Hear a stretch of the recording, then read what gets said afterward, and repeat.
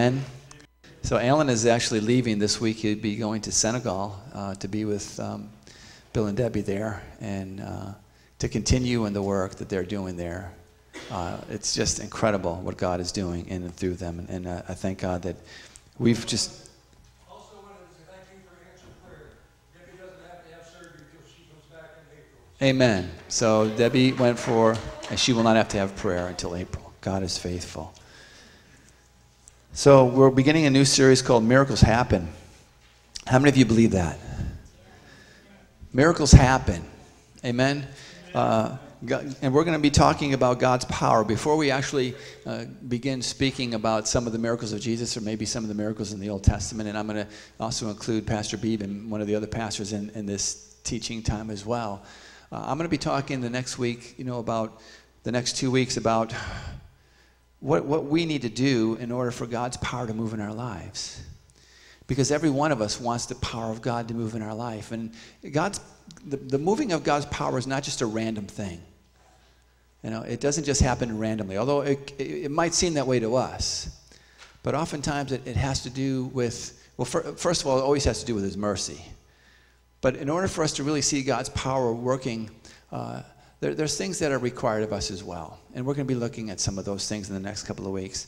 I want to open by way of reading 1 Corinthians chapter 2, verses 1 through 5. And then we're going to turn to the verse that I wrote in the letter to you all before Christmas, to Psalm 77. And we're going to look at verses 13 and 14. And then we're going to look at Psalm 77 and Psalm 66 and a few other places as well.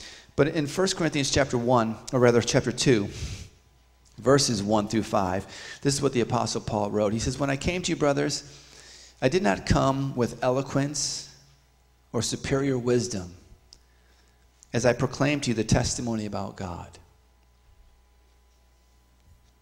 For I resolved to know nothing while I was with you except Jesus Christ and Him crucified. I came to you in weakness and fear and with much trembling.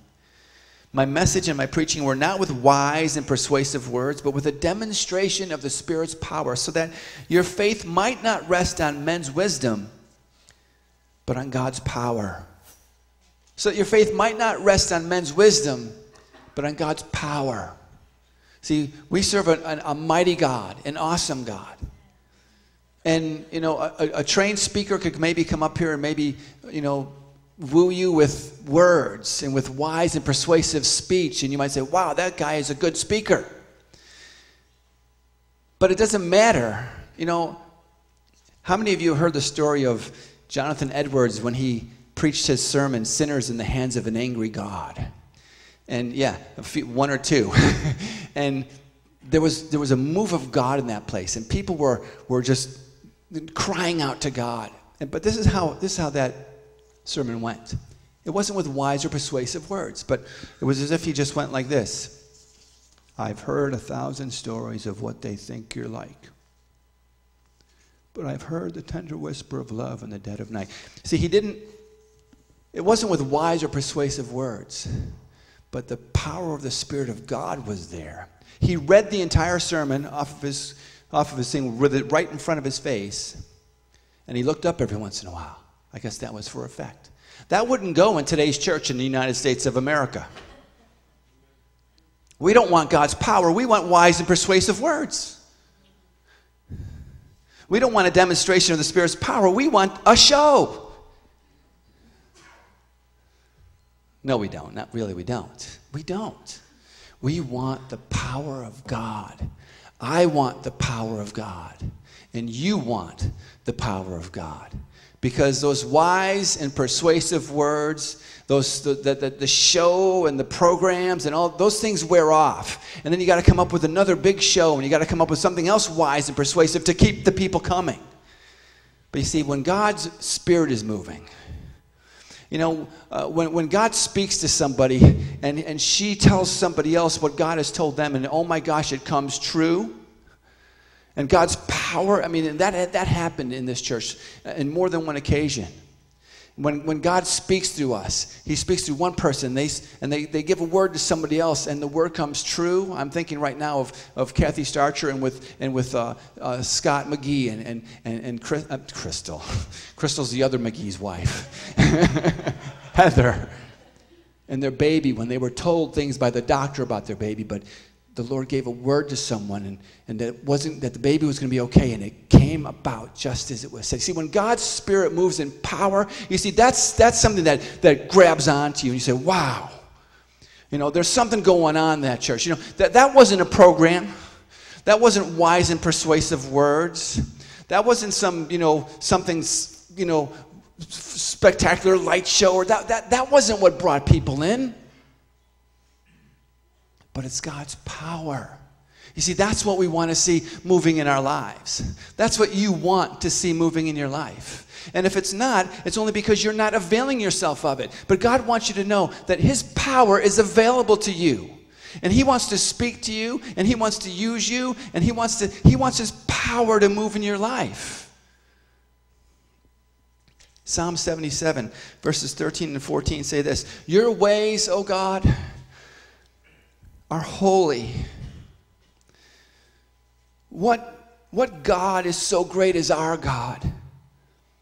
You are the God who performs miracles. Most translations say works wonders, but it means the same thing. You are the God who works wonders. You are the God who performs miracles. You display your power among the peoples. God displays His power among the people.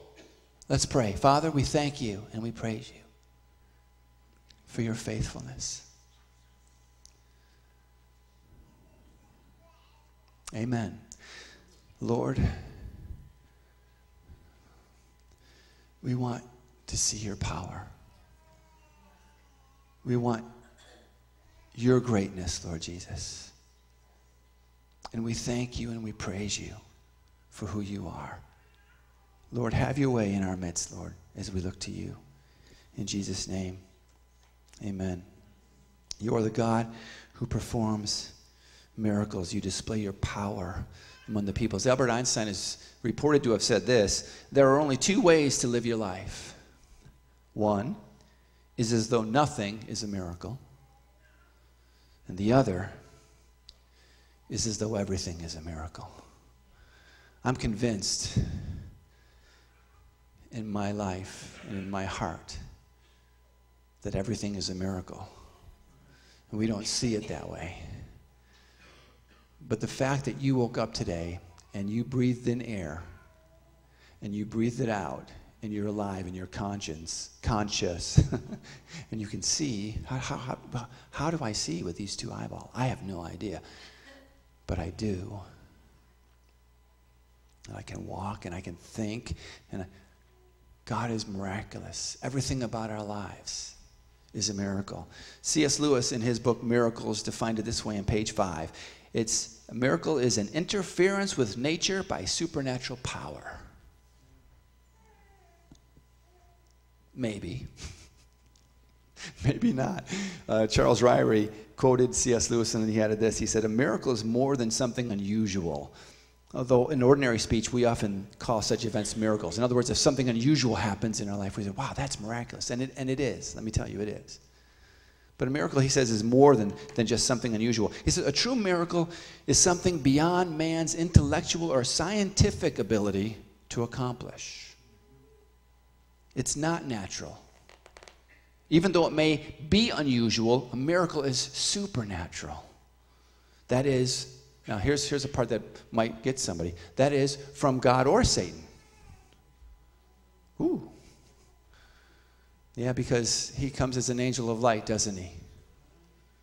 And he's a deceiver. And in the last days, and we just might be living in the last days, he's going to have the ability to do supernatural things that are going to deceive even the elect, if that were possible, the Bible says.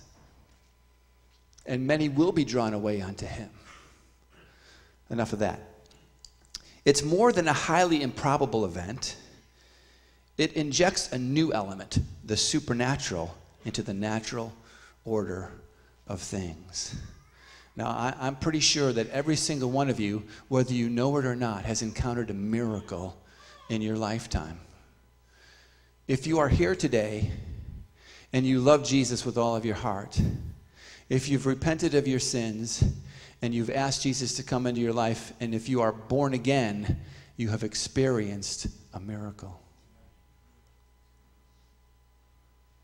You may not think of it that way.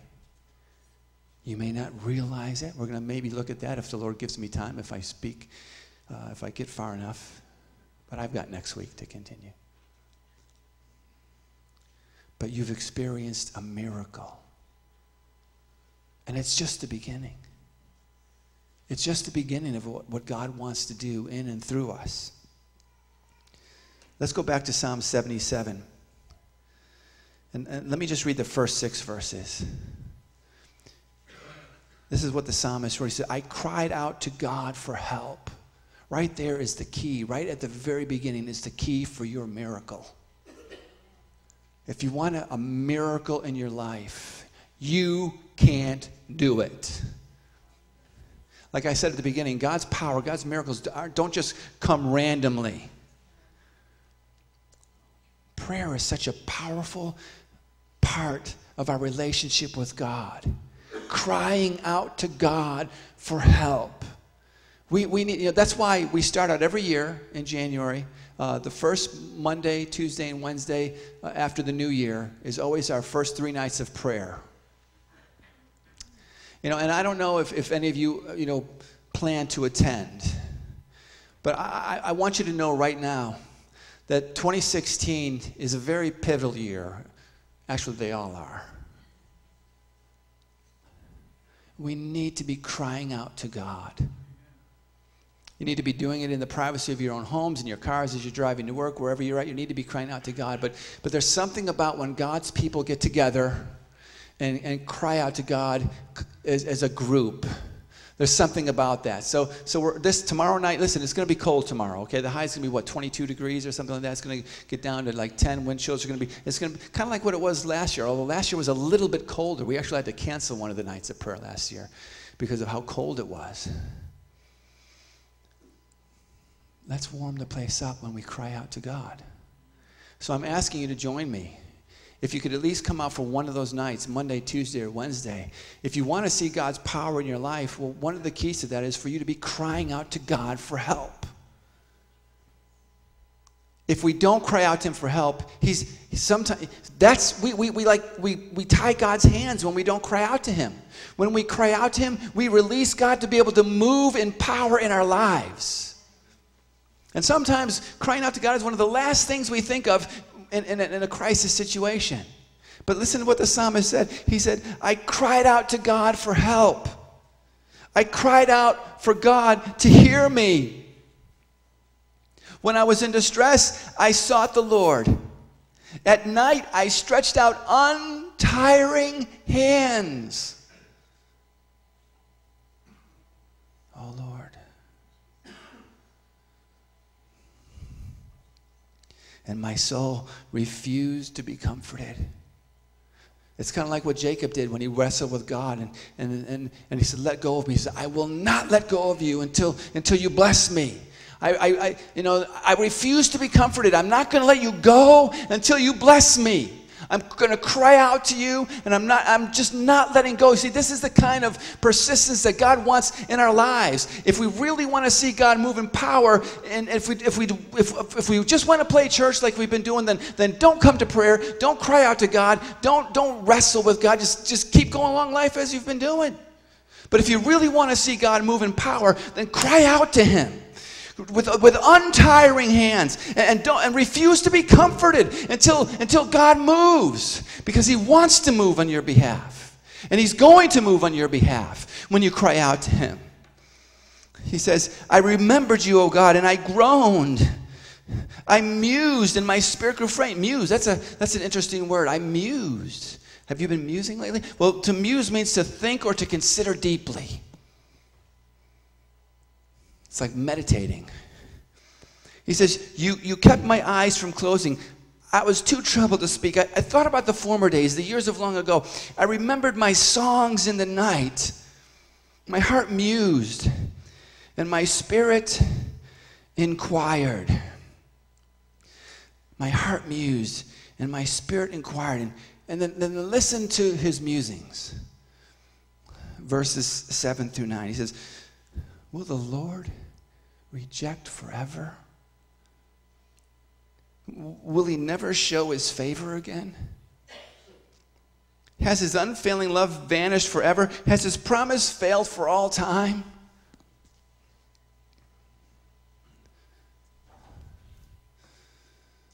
Has God forgotten to be merciful? Has he in anger withheld his compassion?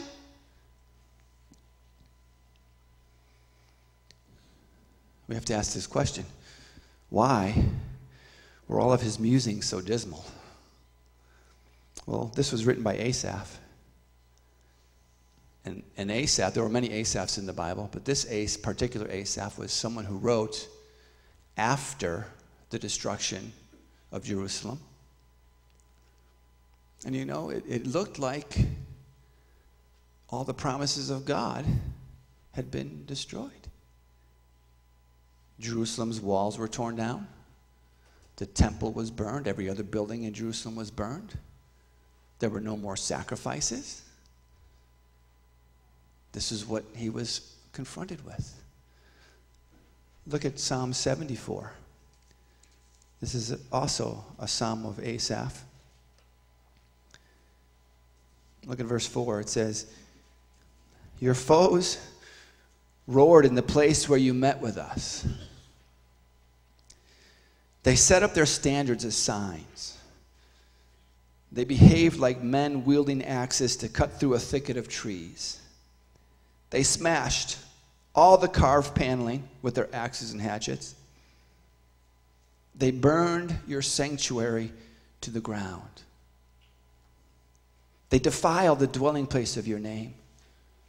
They said in their hearts, we will crush them completely. They burned every place where God was worshipped in the land. We are given no miraculous signs. No prophets are left, and none of us knows how long this will be. Will the Lord reject forever? Will he never show his favor again? Has his unfailing love vanished forever? Has his promise failed for all time? Has God forgotten to be merciful? Has he in anger withheld his compassion? We could be tempted to think these thoughts when we look at what's happening in our own country right now. But it's not too late. And it wasn't too late then either. For Israel, God wasn't done with Israel. God's not done. God's purposes are always going to stand. God wants to use you, and he wants to use me.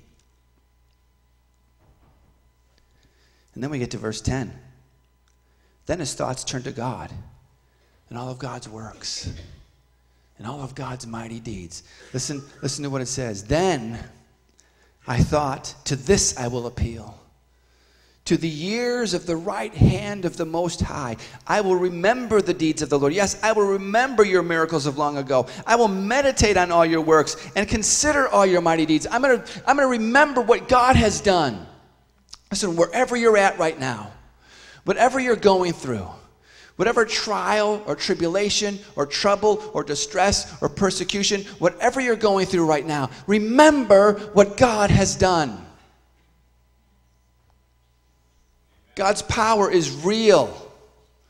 And he's moved on your behalf, and he's not done moving. Excuse me.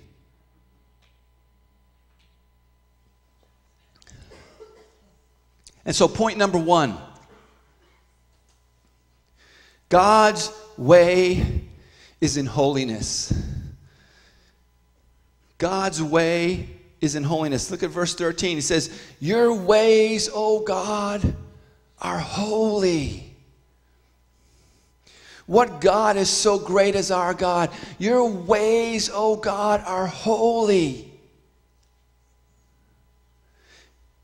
I said earlier, if we want the power of God to move in our lives, then we need to line up with him.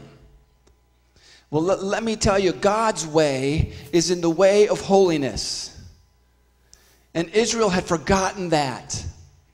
They had walked away from that. They had turned their backs on God. And that's why all of that destruction, everything we read in Psalm 74 and all these questions we just read in Psalm 77, that's where they came from. God hadn't left them.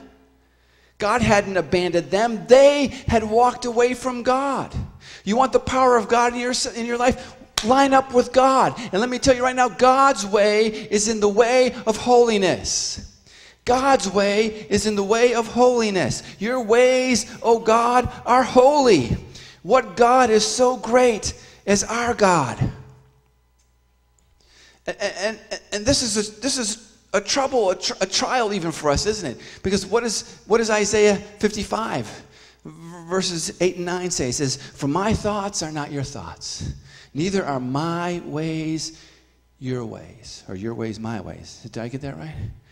"Neither are your ways my ways, declares the Lord." Verse 9, "As the heavens are higher than the earth, so are my ways higher than your ways, and my thoughts than your thoughts." God's way is in the way of holiness, but God's ways are not my ways. God's thoughts are not my thoughts. That's a problem.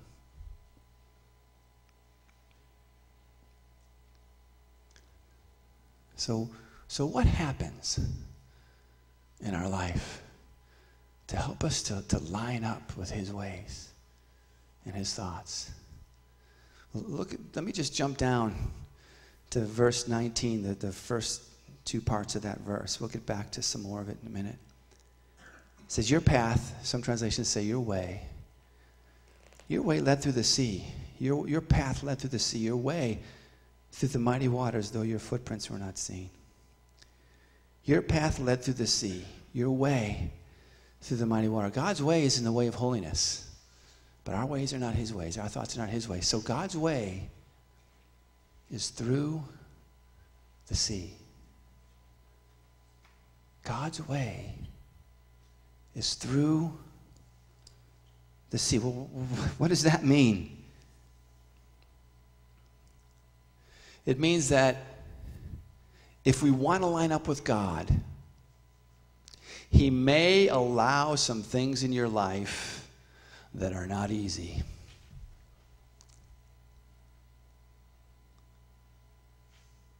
Your way, his way, God's way is through the sea. Turn with me to Psalm 66. Verse 1. He says, "Shout with joy to God, all the earth. Sing the glory of his name. Make his praise glorious. Say to God, how awesome are your deeds. So great is your power that your enemies cringe before you." Amen. "All the earth bows down to you. They sing praise to you. They sing praise to your name." Then listen to verse 5. "Come and see what God has done. How awesome his works in man's behalf." This is what the psalmist was doing in Psalm 77. When I go back there, he says in verse 10, "Then I thought, to this I will appeal. The years of the right hand of the Most High, I will remember the deeds of the Lord. Yes, I will remember your miracles of long ago." Now we get back to Psalm 66. And he says, "Come and see what God has done. How awesome his works in man's behalf." God has done great and awesome things. He moves on behalf of man. Listen to what he says. He turned the sea. God's way is through the sea. He turned the sea into dry land. They passed through the waters on foot. He says, "Come, let us rejoice in him. He rules forever by his power. His eyes watch the nations. Let not the rebellious rise up against him." And you know, that's an awesome thing. An awesome, mighty miracle that God did when they went through the Red Sea on dry ground. But what brought them to that place?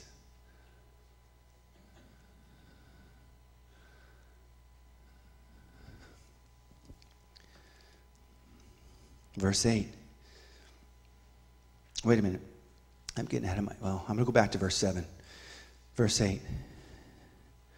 Praise our God, O peoples. Let the sound of his praise be heard. He has preserved our lives and kept our feet from slipping.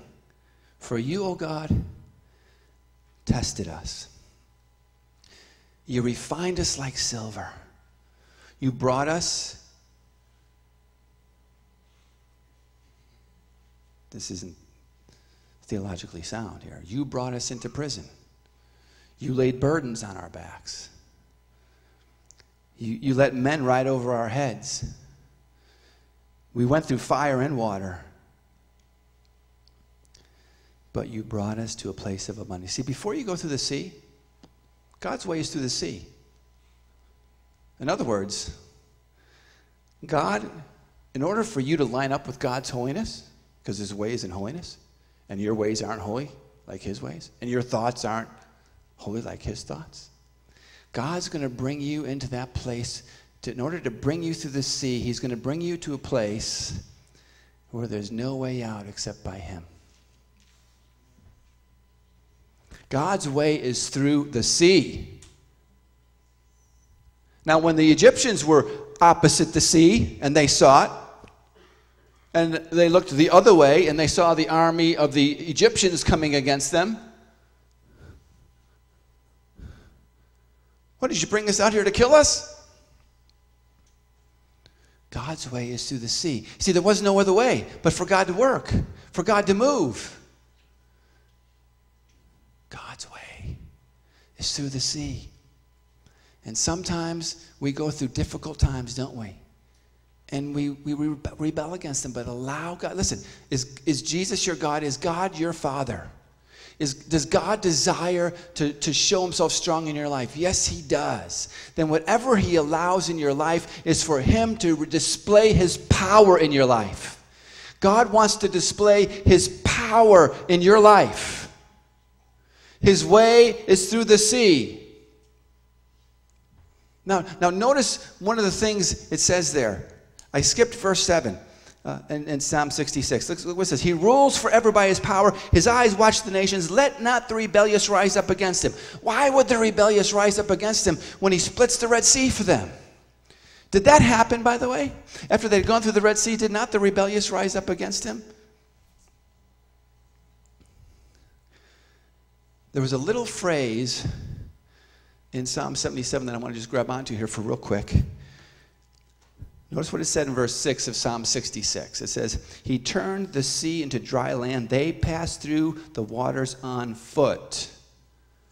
Go back to chapter 77 now. Verse 19. Your path led through the sea. Your way through the mighty waters, though your footprints were not seen. You see, sometimes when God moves in power, God can move in power in your life, and you won't see him. God's footprints weren't seen. See, this is why miracles will never prove the existence of God. Because once the miracle's over, I didn't see his footprints. How do you know that was God? Was it really a miracle? When we're on the other side, when we got what we want, that's what I love this about, I was reading in Luke 17 and about the 10 lepers that were cleansed, and Jesus said, go show yourself to the priest, and they went and they were healed on the way, and one of them ran back, and he was a Samaritan, and he fell down before Jesus, and he gave thanks to God, and he says, "What? Weren't all 10 healed? Was there no one left to come back and give glory to God except for this foreigner?" And Barclay says this about this: once a man gets what he wants, he never comes back. They got their miracle. They didn't care about Jesus, really. They got what they wanted. See, sometimes if we don't see, seeing is believing, the Bible says, wrong. See, we walk by faith, not by sight. They went through on foot, but his footprints were not seen. I was at Blair's, and this just jumped out at me when I was doing a service there for Christmas, and I was singing "O Little Town of Bethlehem." Cindy was there and Beth was there. And got to verse 3. And this is what verse 3 says of a little town of Bethlehem. How silently the wondrous gift is given. So God imparts to human hearts the blessings of his heaven.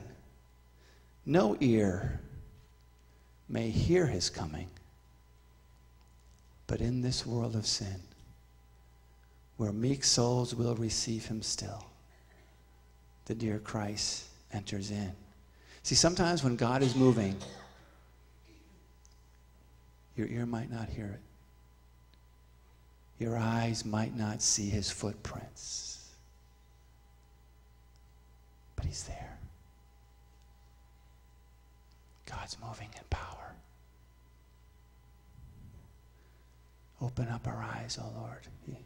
He said, he who has an ear to hear, let him hear. God is speaking. God is moving. The devil blinds the eyes of unbelievers so that they cannot see the light of the glory of the gospel of Jesus Christ. Lord, remove the blinders from our eyes that we might see you when you move. Unstop our ears, Lord God, that we might hear what you're doing. But even if we don't see it, and even if we don't hear it, let us draw so close to the Lord. Let us continue to cry out to him that we will recognize what God is doing. Because look at what comes next with the psalmist in Psalm 66. Skipping verses 13 to 15, but he says, I will come to the temple with your burnt offerings and fulfill my vows to you. Listen, I love this verse. Vows that my lips promised and my mouth spoke when I was in trouble. Have we ever done that before? But then listen to what he says in verse 16. In verse 5, he said, come and see what God has done, how awesome his works on God's behalf, on man's behalf, I mean. And we have to see what the things that God has done in the past. But even more importantly than that, we've got to be able to say,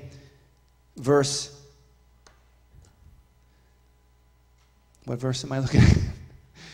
Verse 16, I'm sorry. Come and listen, all you who fear God. Let me tell you what God has done for me. Let me tell you what God has done for me. It's great to be able to say, come and see what God has done. How awesome his works in man's behalf. But how much more important is it for us to be able to say, let me tell you what God has done for me.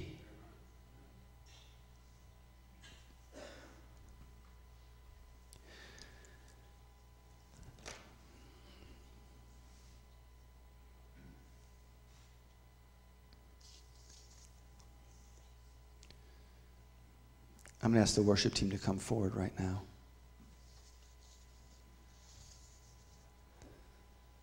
Oh, Lord.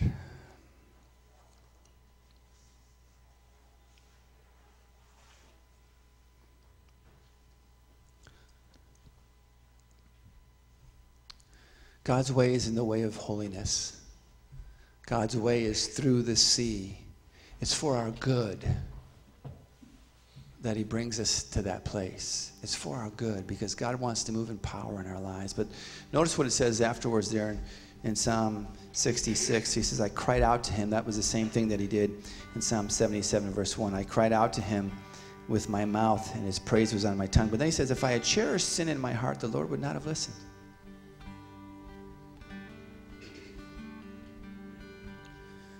If I cherished sin in my heart, the Lord would not have listened.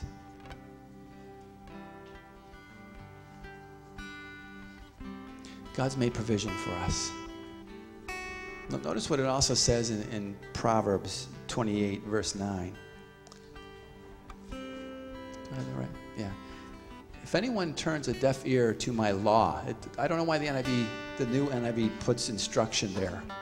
I'm sorry, I much prefer the 84 NIV, and that's what I use.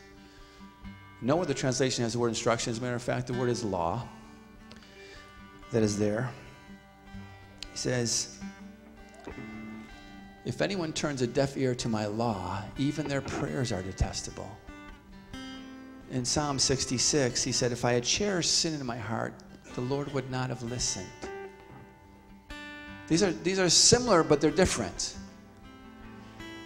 A lot of us can be in bondage to sin, and we all have been.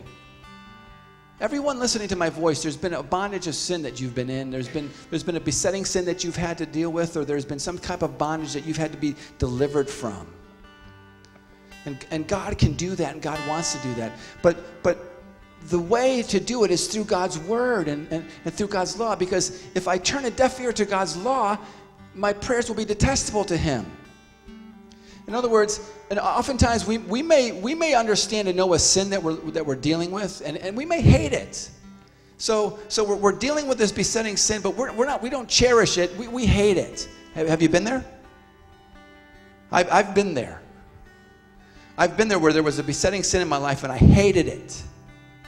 It just kept coming back. I wasn't cherishing sin in my heart. So what was the answer? Then my answer was to go to God's word. The answer has always been God's word. To run to God's word and to allow God's word to do its work in us and to change us, to mold us, to shape us. Because going back to Isaiah 55, it says this, as the rain and the snow came down from heaven and do not return to it without watering the earth and making it bud and flourish so that it yields seed for the sower and bread for the eater, so is my word that goes out of my mouth. It will not return empty, but will accomplish what I desire and achieve the purpose for which I sent it. You see, God's word does not return empty. It will accomplish what it's set out to do. God's word will do it. Don't turn a deaf ear to God's law and to his word, but embrace God's word. See, it's in God's word that we read this. If I sin, I have an advocate with the Father, Jesus Christ, the righteous one. You have an advocate with the Father. But God wants us at the beginning of 2016. He wants us to get victory over besetting sins. So maybe you hate something that you're struggling with. Good. But do more than that. Go to God's word and allow God's word to lead you.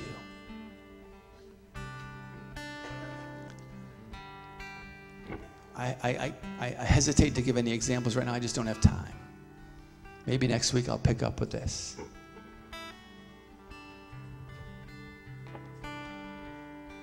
But it's easy for us to turn a deaf ear to God's word when it's dealing with something in our life. When he's put our thumb on this thing in our life that he wants to change, it's so easy for us just to turn a deaf ear to it.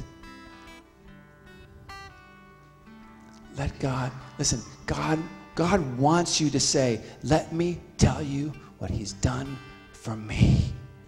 He wants to move in power in your life. Give your life to him. Give him everything. Give him your all. Give him your all for 2016. Commit yourself to him, because he wants to move in power in your life. He says, this is the year that I want you to break free from those things that you've been allowing in your life just because, well, you know, we live in America and we can do them. And tomorrow is the day that I'll change. Tomorrow I'll change. No, today is the day of salvation. Listen. He's a good Father. Do I have the words to that here? Where did I put that?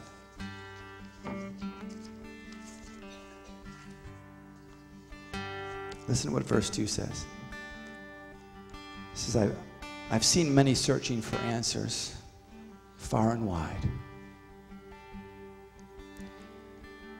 But I know we're all searching for answers only you provide.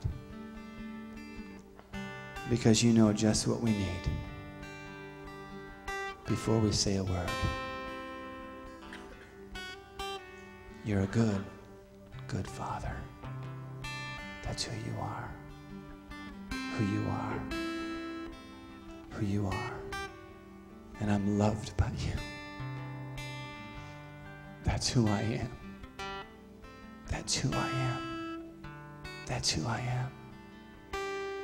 The only way that we can walk in the way of his holiness and through the sea